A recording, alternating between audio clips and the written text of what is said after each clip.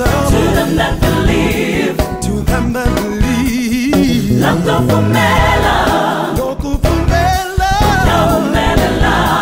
Dohumelela.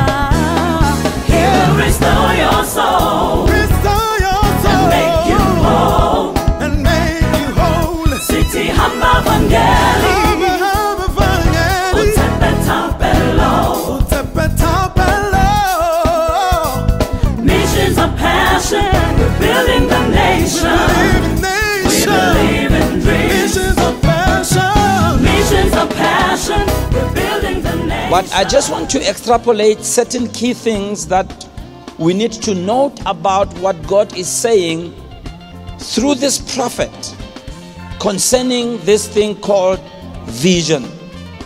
This place we must get involved in the here and the now. So there's something about being involved in the hustle and bustle of life that makes us to focus on where we are now and forget where we're going. And so Jesus, born in the world, came into the world as 100% God, 100% man. In the same, he was in the eternity past with God, because he has no beginning. Some of you, that went right over your head. You'll wake up next week and realize what we said. So, wow, that was powerful revelation. Shabaya Bobo. Some of you, you've buried your dreams. You've sat down on your dreams. You've gotten so disappointed. Things didn't work out so well. But God is about to turn things around for you.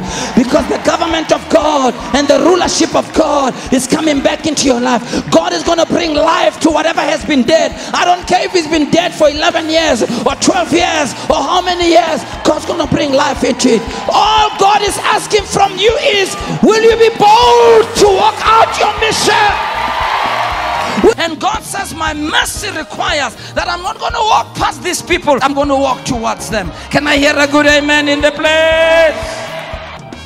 When they have left you with a broken heart, he came to you and said, sweetheart, the silver cup is broken.